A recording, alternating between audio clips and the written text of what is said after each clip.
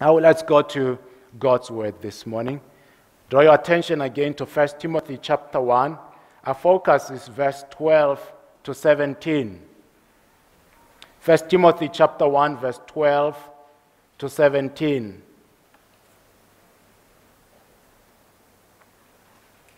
I want to ask you a question, and it's a simple question this morning, and perhaps your mind can go to your life since this morning when you got up to where we are and going forth. When you got up this morning and when you think about things to be thankful for, what are you thankful for this morning? What is that one thing that you are thankful for? Or maybe let me not ask you for the one thing to be thankful for. If you were to write a list of 5 things here this morning about Thanksgiving, what would be in your list? Will the opportunity to serve Christ be in your list? If you were only to write 5, will the opportunity to serve the Lord Jesus Christ be part of the 5 that you are thankful for? I think that we often are not thankful for the opportunity to be around believers, to be in the church, or to be out on the outreach to serve the Lord Jesus Christ. Why? Because we think that we are doing other people favors. We often think that this is for someone and it is actually not for me. I do think that we think so many times in a selfish way that we do not see service as something we ought to be thankful for. In our passage this morning, the Apostle Paul will show us that serving the Lord is something we should be thankful for because it is undeserved. We do not deserve to be the servants of Jesus Christ.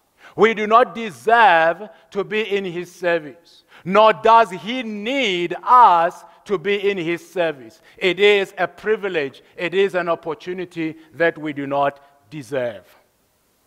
So my sermon this morning has a simple point of application. And here is the point. And I have tried to tone down this point so that every child here will understand what I am speaking about. So I'm not only speaking to the adults, but also I'm speaking to the young ones, the children who are in our midst. And here it is. Here's the point of application. Every believer must give thanks and praise to God for His mercy and grace. Are the children here? Do we have children in our church this morning? All right, I'm going to say it again, and you will hear Emma repeating it back to me. Every believer must give thanks and praise to God for His mercy and grace. Did you get that, Emma? What did I say?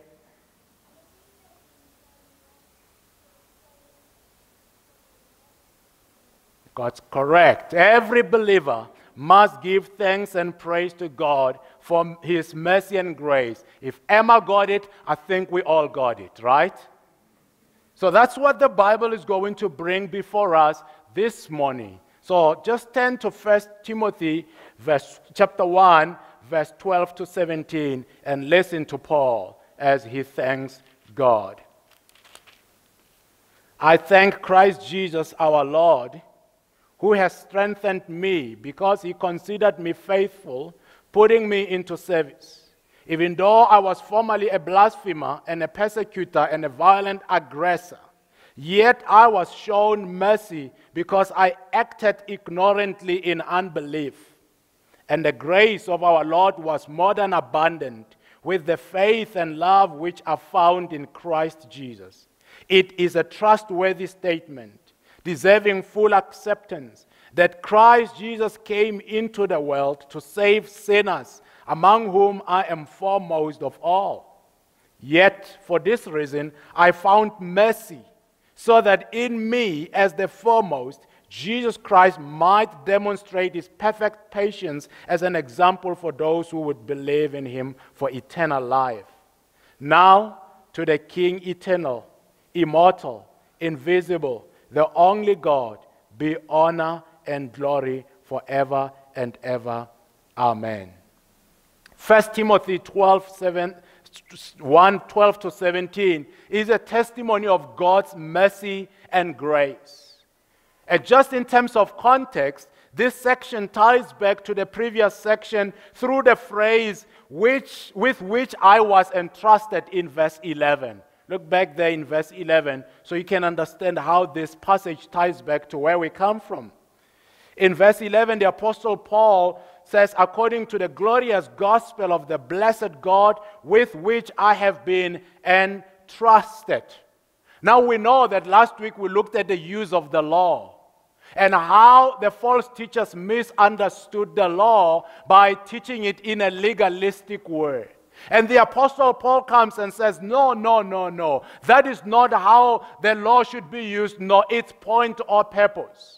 God has given us the law not for us to try and live according to it so that we can gain God's salvation.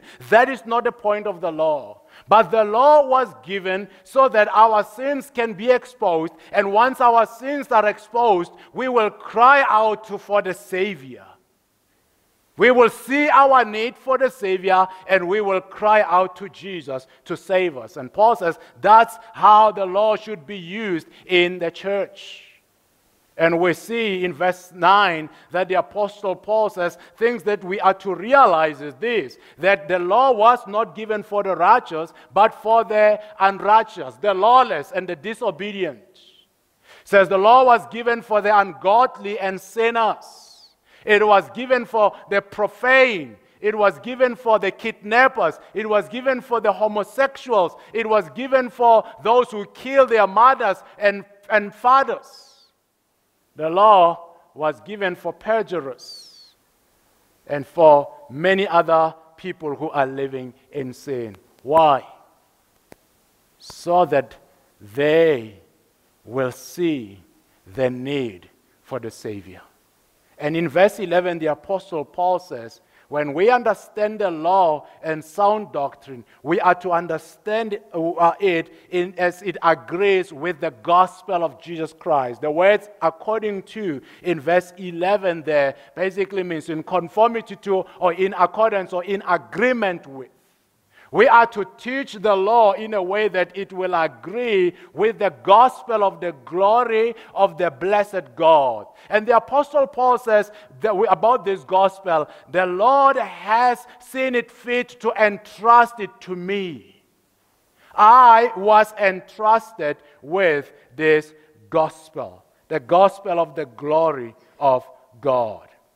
Now, as Paul reflects on this opportunity, despite who he was, he writes this thanksgiving and praise-giving testimony in verses 12 to 17. And notice how the Apostle Paul opens this section in verse 12 and how he closes it in verse 17. He opens it up with thanksgiving and closes it with doxology. And that's how we are to be thinking about our salvation. Whenever we reflect on what God has done and who we were and who we are now, we are to be thankful people and we are to be praising people. Look at verse 12.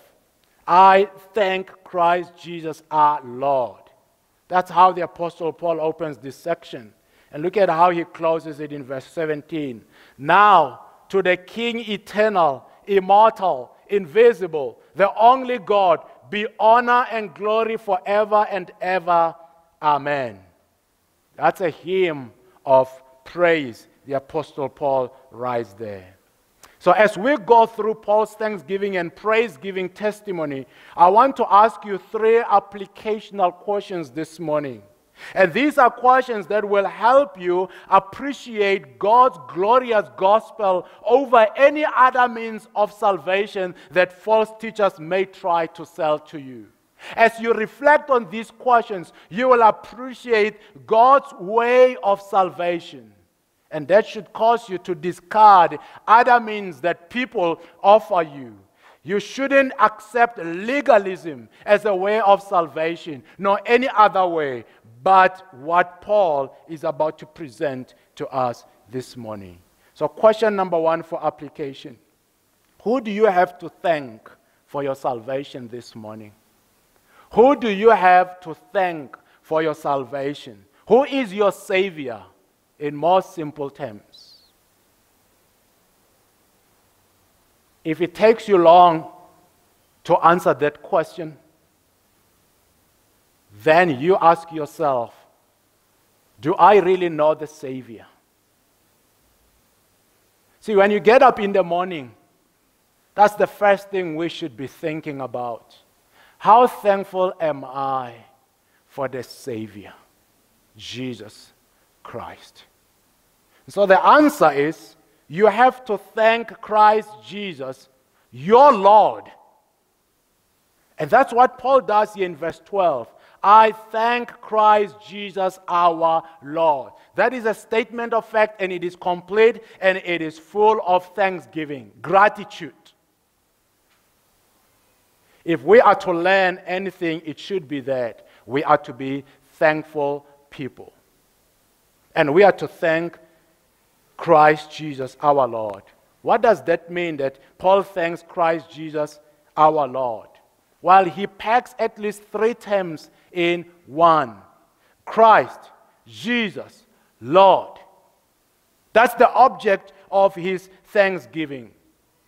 And why, Paul, do you have to call him Christ Jesus our Lord? While I call him Christ because he is the Messiah. He is the promised one. He is the anointed one. God promised him in the Old Testament, and he now stands before us. The Jews denied him and crucified him for calling himself the Messiah, and I also did the same thing. But now I've come to bow my knee because I know he is the true Messiah.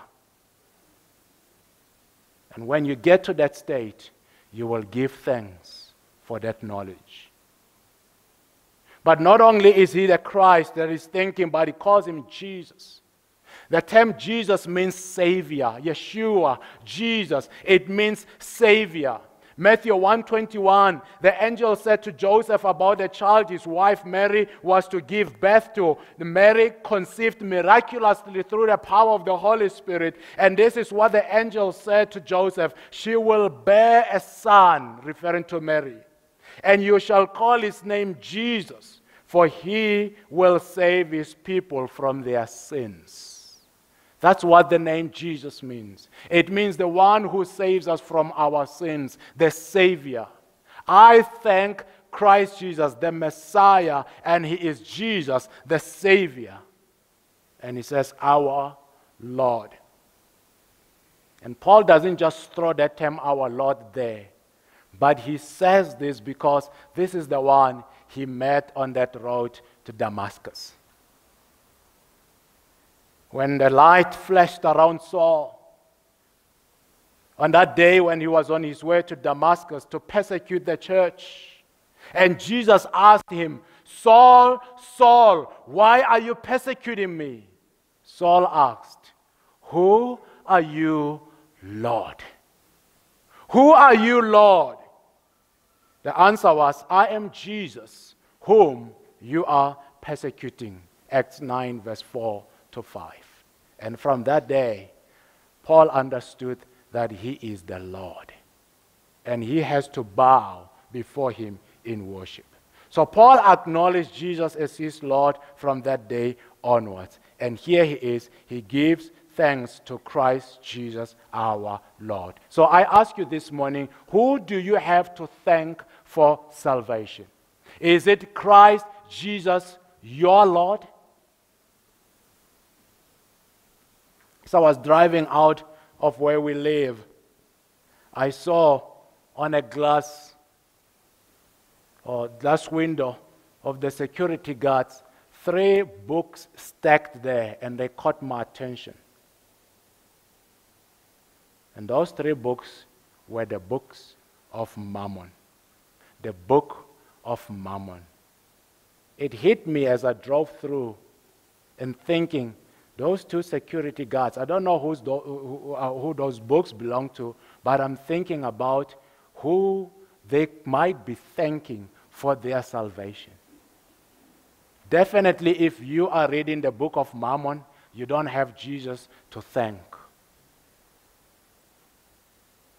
And there are many who are gathered this morning, wherever, in many places, and they don't have Christ Jesus as their Lord to thank. They have been told, you are saved by your works. You are to follow your own traditions. And they are still blinded. You and I are privileged to give thanks to Christ Jesus, who is our Lord. Do you see that you are undeserving? When you come to serve Him, do you realize that you are actually undeserving? You did not save yourself, but He is the one who saved you. Well, then, the application is clear and simple this morning. Be thankful. Thank Him. You have so much to thank Him for. And the Apostle Paul is bringing us now to that. What is the Apostle Paul thanking Jesus for? Or what is the basis of his thanksgiving? That's our next application or question this morning. We don't just thank Jesus, but what do we thank Him for? What is the basis of your gratitude?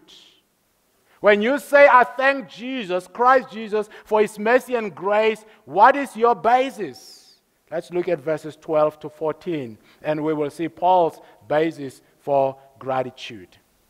I thank Christ Jesus our Lord, who has strengthened me because He considered me faithful, putting me into service, even though I was formerly a blasphemer and a persecutor and a violent aggressor. Yet I was shown mercy because I acted ignorantly in unbelief. And the grace of our Lord was more than abundant with the faith and love which are found in Christ Jesus. See, Paul did not deserve this appointment into service, nor to be strengthened for that service. He did not deserve to be entrusted with the gospel of the glory of the blessed God. It is precious.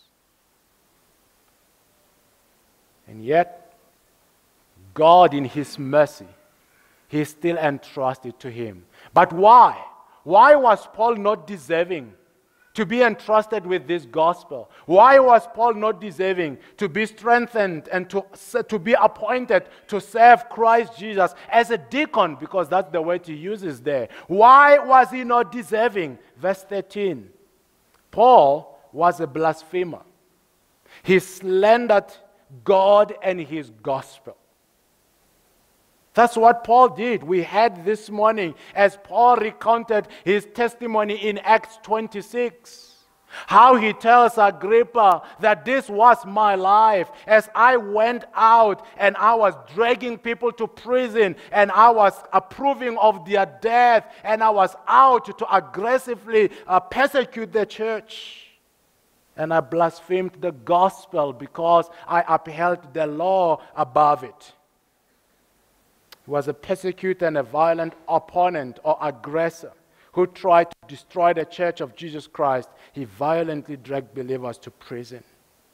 Surely he did not deserve to be strengthened and to be appointed for the gospel service. But Christ Jesus still chose him. Christ still chose him. And listen to Christ's words on that day of Paul's appointment.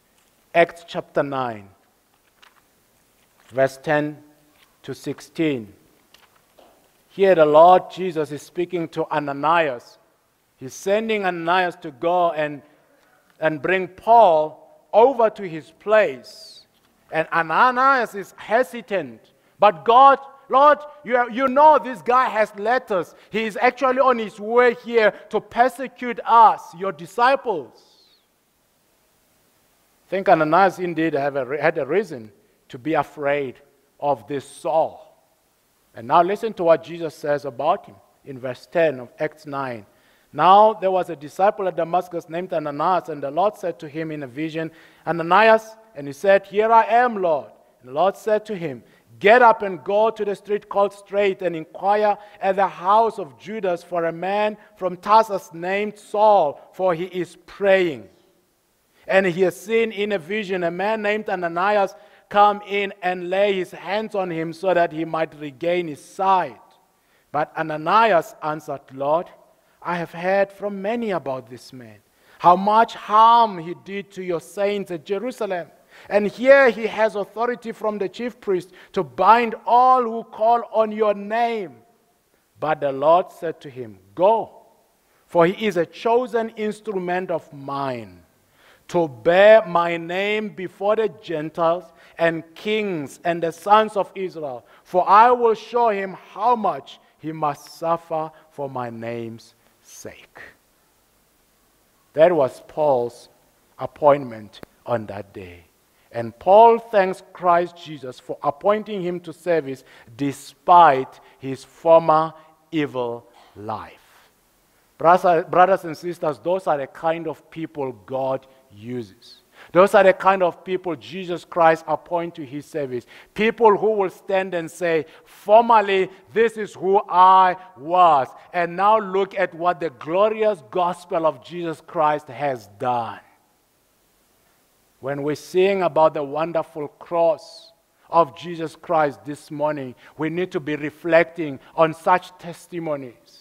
Despite who I was, the Lord chose me, and I don't know why. I don't know why he would choose me. I don't know why he would strengthen me. I don't know why he would give me such a precious gospel and send me out to make others know him, because I did not deserve it. I blasphemed it. And God says, you are the right person to carry out this gospel, because through you, many will see the power of the gospel. Do you see why we should not be holding on to the law as a way of salvation? Because there, if we try to depend and we sell work salvation, Jesus Christ does not get his glory. But it's only through men like the Apostle Paul with this kind of CV. Men who will be able to say, but I received mercy because I had acted ignorantly in unbelief.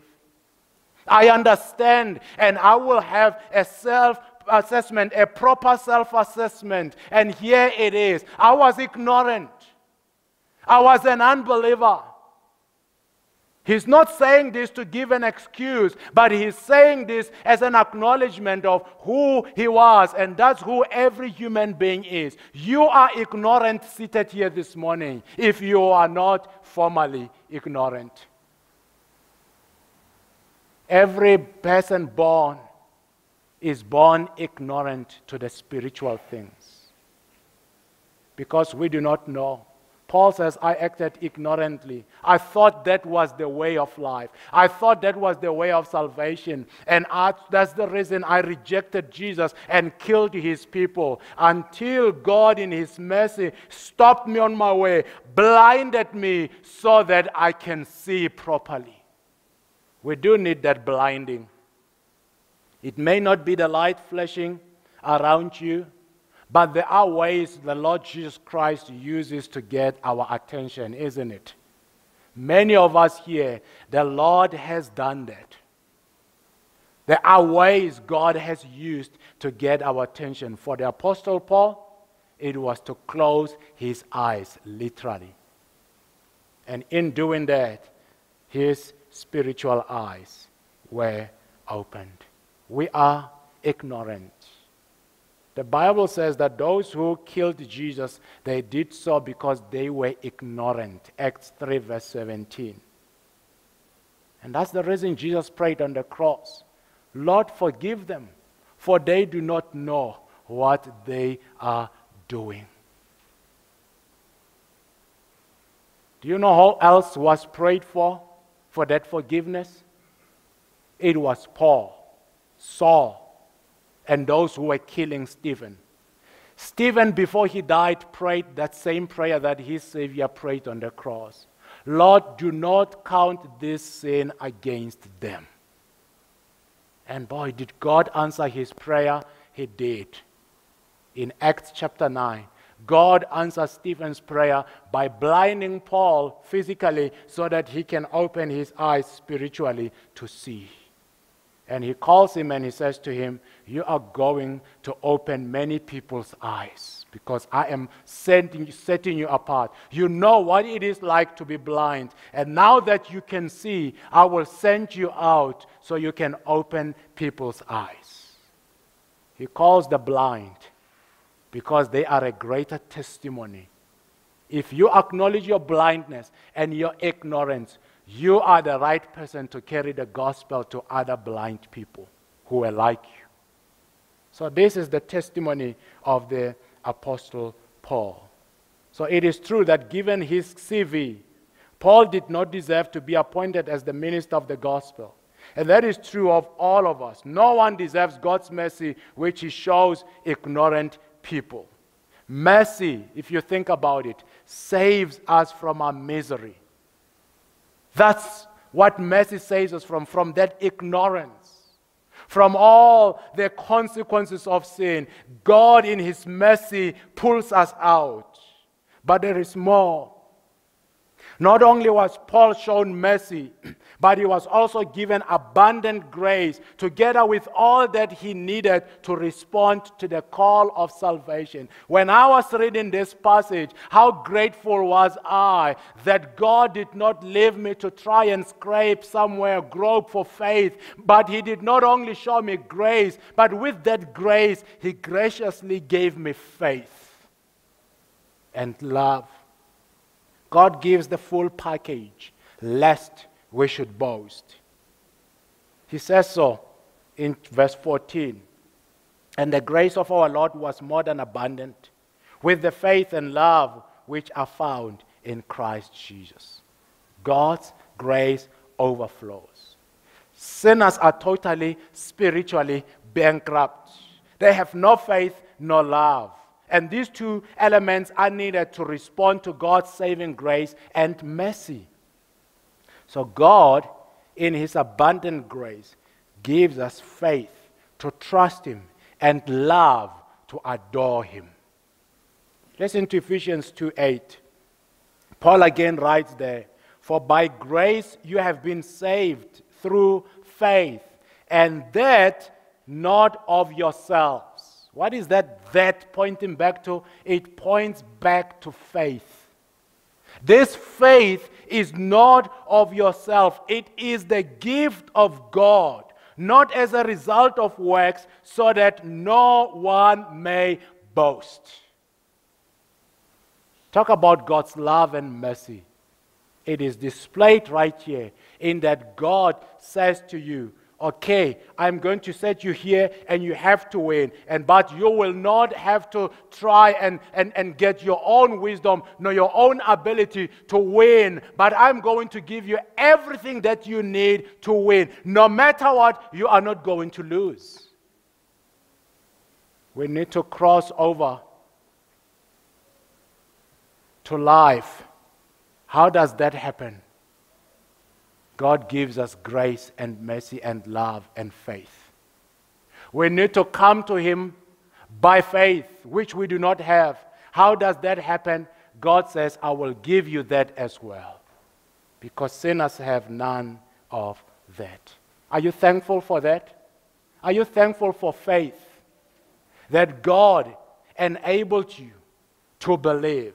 See, the Bible says believe, and yet you are not able to.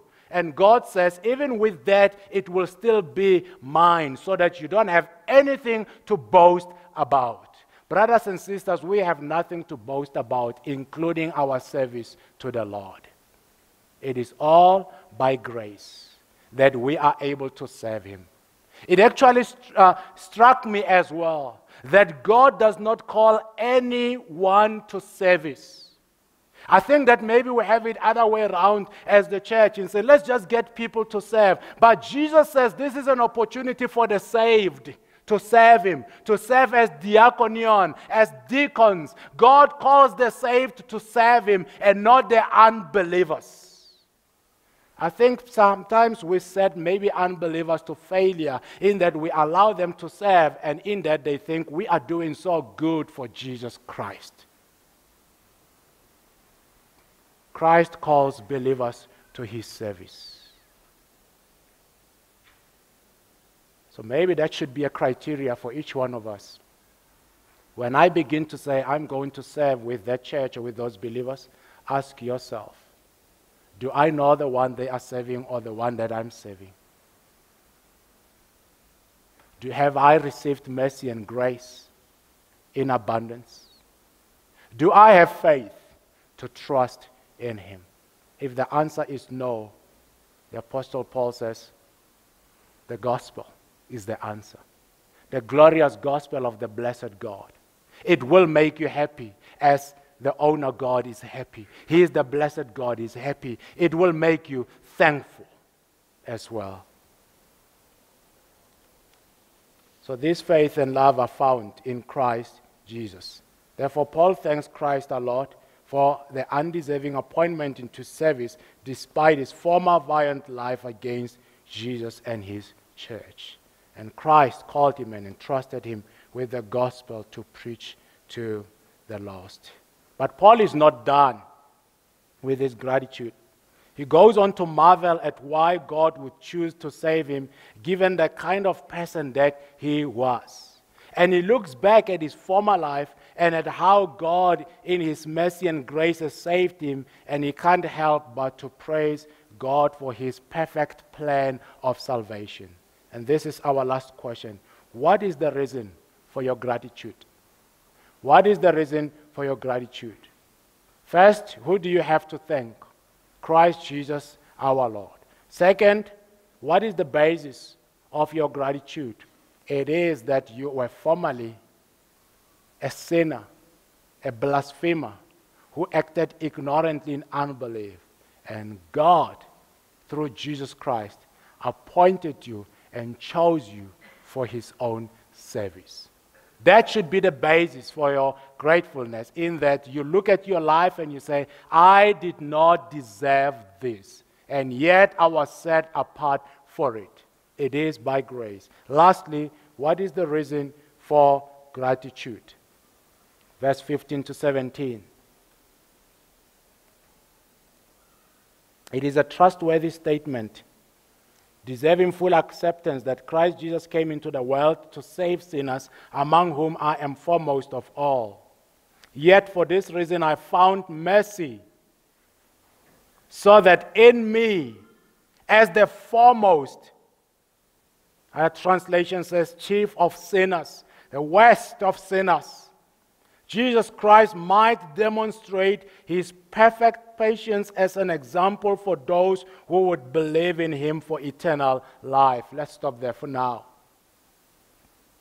Paul says the reason my gratitude is that God is going to use my former life and his salvation to show many people his grace.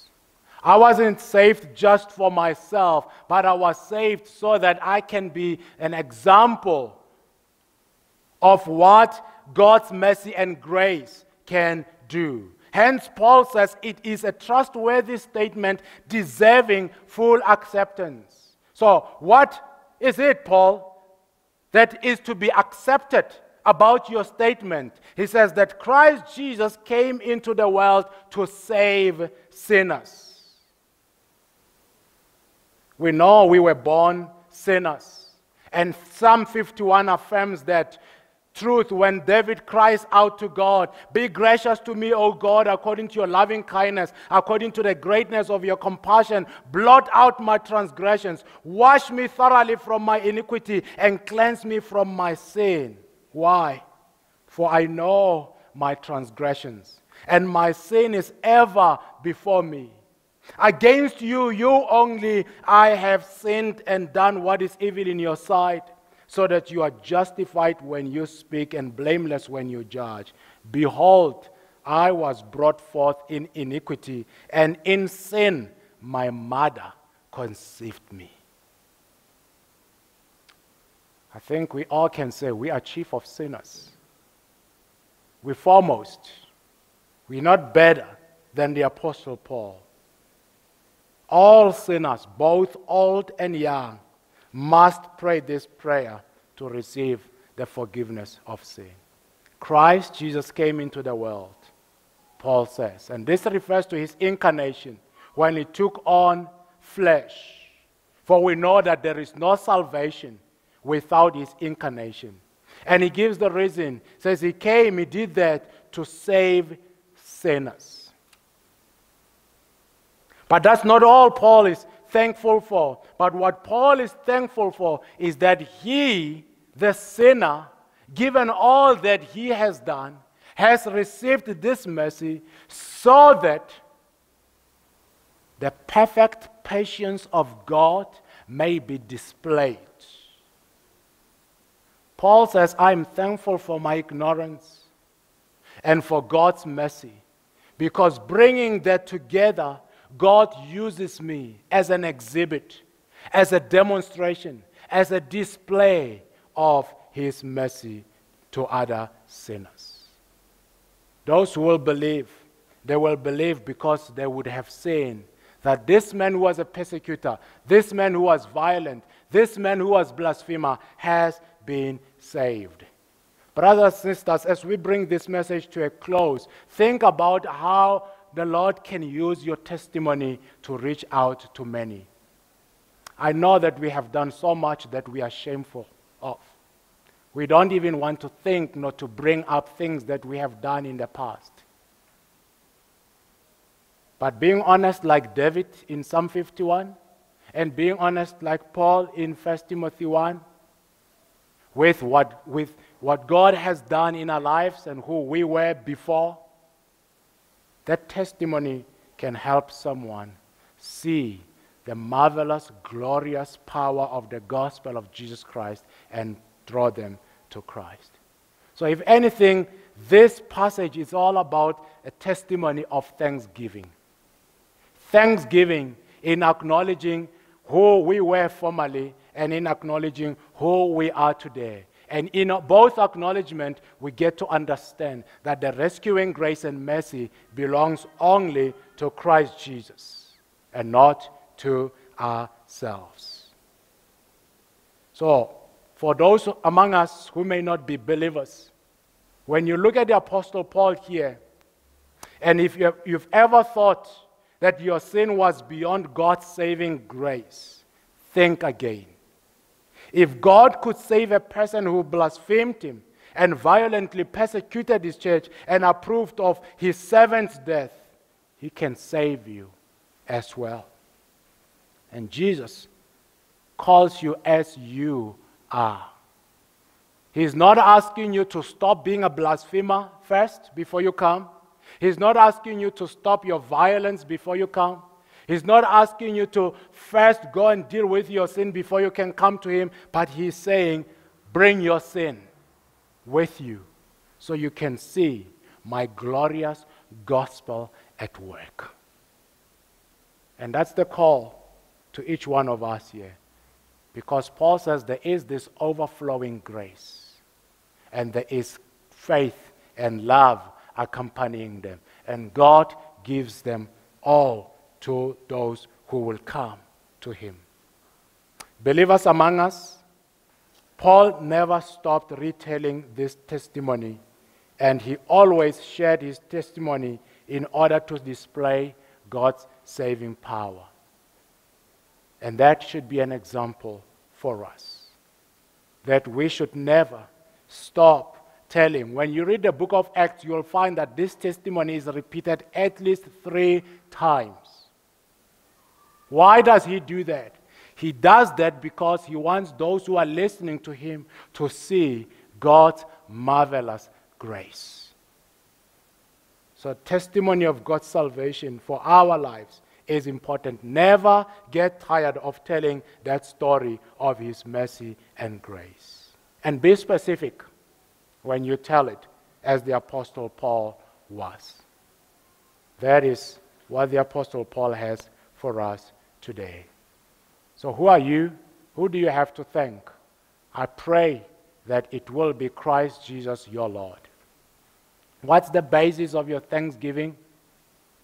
You are a sinner saved by grace.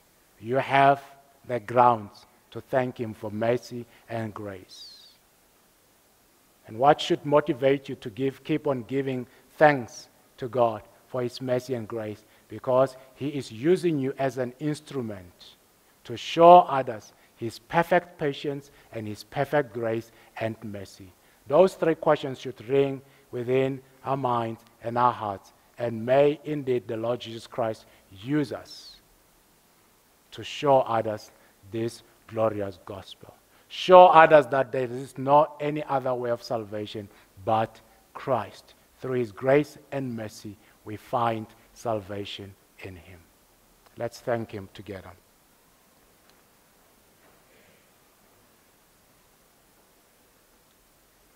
Lord, many times we get so confused and lost in the details of big theological words instead of simply saying what you have done in our lives. Instead of simply giving thanks for even strength to serve you, for the opportunity to serve you. Lord, in our pride at times we are so quiet and we don't tell people where you found us. We speak of your grace and your mercy as though they were abstract terms, instead of showing what their power looked like in our lives. And here we have the Apostle Paul in simple terms saying, I am just thankful and I will worship God. Might that be, Lord, our attitude from here, that we will sit back and say, I am thankful that I can be a servant of Christ Jesus. I am thankful that though I was a sinner, I am saved by grace. I am thankful that God saved me so that others may see His perfect salvation in me. Lord, I pray that these words of Paul, this testimony, will be our testimony. I ask in Jesus' name. Amen.